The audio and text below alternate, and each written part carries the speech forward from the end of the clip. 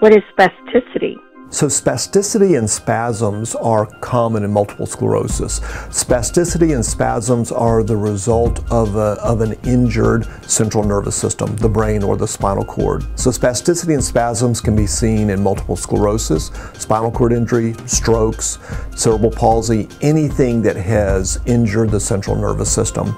There's normally a balance between what your brain wants muscles to do and what your spinal cord wants muscles to do. Sort of a balance between flexors and extensors in the body. And if you alter that balance through an injury, whether it's multiple sclerosis or one of those other conditions, you change that sort of balance between flexors and extensors.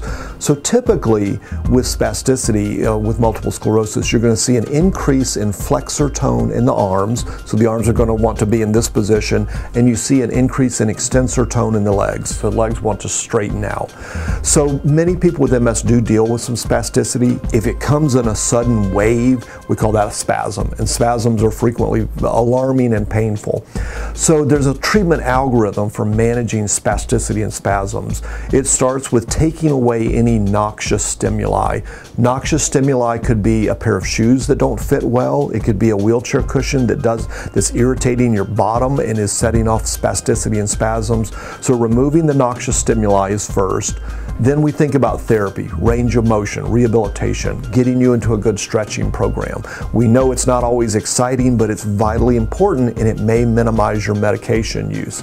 After those two things have been addressed, then we look at medications. And there are several different medications that we can look at. Baclofen Tizanidine being two of the most common. And then if that's not working out, we start looking at things that are outside of those boxes. Things like Botox injections for maybe a focal spasticity.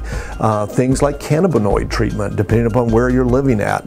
You may have access to things like CBD oil, which has been shown to potentially relieve muscle spasms and spasticity. And then for certain cases, maybe we have to be really aggressive and think about intrathecal baclofen, or having a surgically implanted baclofen pump that's going to deliver concentrated liquid baclofen into the spinal fluid to help manage spasticity. If you have more questions, be sure to check out the Multiple Sclerosis Foundation. You can access them at msfocus.org, where you can find lots of support and education. Thank you.